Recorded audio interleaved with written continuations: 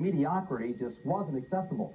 With some talking about retirement, the Great One just became more focused. A great start to the second half. Tonight, he was in position to move into the NHL scoring lead for the first time this season. Kings and Winnipeg, the two teams tied for second place in the Smythe division going to the night's action.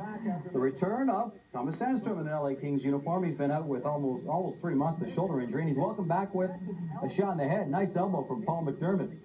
A little cut on the chin, but he is okay. Meanwhile, the Great One, as I say, back on top of the NHL scoring list. Gretzky sets up Peter Ahola.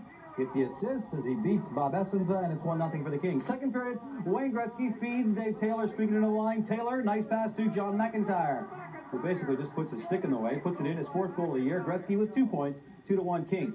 Late in the second period, Gretzky behind the net. Have you seen this before? Right in the slot to Kudelski. Kudelski slides it by Essenza for his 19th of the season. 3-1 Kings, 4-2 after 2. That's how it finished. Gretzky with 3 points on the night. He is back on top of the NHL scoring leaders. Goals for LA, Ahola, McIntyre, Kudelski, and Taylor. For Winnipeg, Steen and Sykes. The Kings moving to sole possession of second place in the Smythe, 2 points ahead of the Jets. Afternoon action in Vancouver, hosting Boston. First period, Bruins on the power play. Brent Ashton to Adam Oates. Oates to Vladimir Ruzicka's 36th of the season, 1-0 Boston. Second period, Pavel Bure in front alone. The backhand, stop.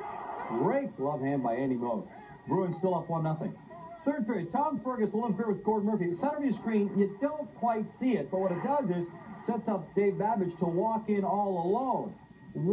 Score tied at 1, and Rick Bowness is just furious, asking for the interference call. Terry Gregson says no, the goal stands. Game tied at 1. It was tied at 1 through regulation, so in overtime, Pavel Bure in over the line, lets the shot go, goes off the shaft of Bork's stick into the net, and the Canucks defeat Boston 2-1 in a slightly controversial finish to this game. Actually, the tying goal was slightly controversial. Goal scorers, Ruzicka for Boston is 36, for Vancouver, Babbage is 5th, and Bure is 18th of the season. Kerr McLean, 31 stops in this game.